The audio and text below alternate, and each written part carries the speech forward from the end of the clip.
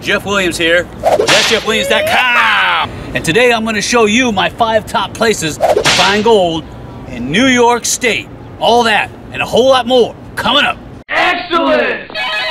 For those of you out there that don't know who I am, my name is Jeff Williams. I'm a certified geologist, and I'm going to show you where to find gold. Now this is Manhattan schist. And if you look at this rock, it tells a story. See the striations running across it? All the schist up here has the same pattern. It's when the glaciers were moving across and it scoured all of this rock.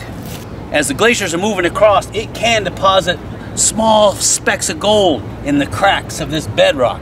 And that's one of the things we have to understand when we're looking for gold here in New York State, because there's not a lot of Lode deposits here, but there is a lot of glacier gold here. Now all the gold that was brought down to New York was brought from Canada, the Abitibi Greenstone Belt. It brought it down here like a big bulldozer. And as it pushed across and crushed all this rock and ground it out, it deposited the gold. And you can find it in the little cracks and crevices in the bedrock. Now you'll see a whole bunch of quartz veins running through this schist, and it looks like it would be prime location for Lode deposits. There are some Lode deposits that people won't tell you about, but I'm going to tell you everything I know so you can get out there and find gold in New York State too. All right, coming in at number 1, it's the Adirondacks. Now that mountain chain is 160 miles wide and about a mile high, and geologically speaking, it's new on the scene. It's only about 5 million years old. Now if you look carefully in through those mountain chains, you'll see erratics. Erratics are the large rocks that have been left behind after glaciers have melted. Those are the stones that are trapped inside the ice as it's dragging across, and it'll deposit them. You'll see them in the strangest places. And of course there's garnets there that are associated with the schist. Now my second location is east of the Catskill mountain range. The Catskills have long been known to rumor have gold deposits in there, and even Lode gold. Now my number 3 location is the Finger Lakes in upstate New York. Finger Lakes were created by the glaciers coming down and cutting long grooves into the bedrock. Once they thawed and melted, they filled them with water, creating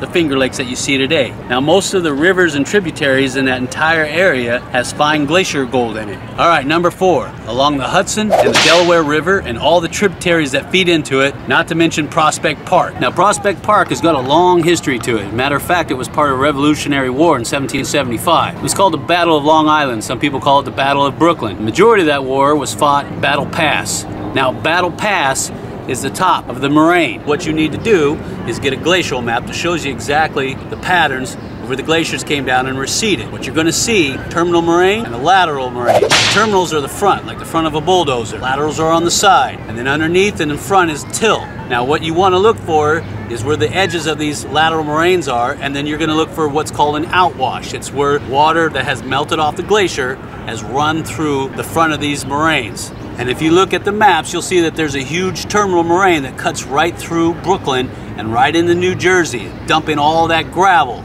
Now for a lot of you gem collectors out there, you can find a lot of calcite and adventurite in the same type of material that's in Brooklyn. You can metal detect in Prospect Park, but you're going to need a permit to do that. An interesting side note about the Hudson River is across the other side is a large black formation, a plateau. For anybody who lives in that area, they know what that is. That's the Palisades Sill. Now the sill is made up of diabase, which is like basalt, and it's a classic example of Bowen's reaction series, because as the outside cooled, the inside was still hot, and it cooled last. And what happened was the olivine, which is inside of there, crystallized out last, and you can see large bands of olivine in the middle.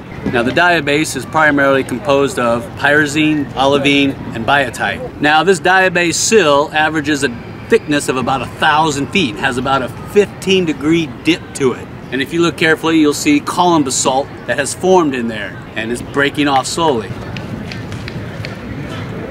All right, number 5 is 42nd and Rockefeller. Now that's the Gold and Diamond District in Manhattan. And I've done videos on that before showing you where the gold is inside the cracks in the sidewalk. Now what happens is as the workers come out, they have small filings of gold on their clothing. And what happens is that gold falls off their clothing onto the sidewalk. And when it rains, water pushes it down into the cracks of the sidewalk, just like bedrock. And it stays there for 100 years. And that includes silver, and it also includes pearls, gemstones, everything else. So all you have to do is go through and dig it up. Now I want to give a big cowboy yeehaw and shout out to a couple of new premium patrons, Ryan and Connie Grizzard.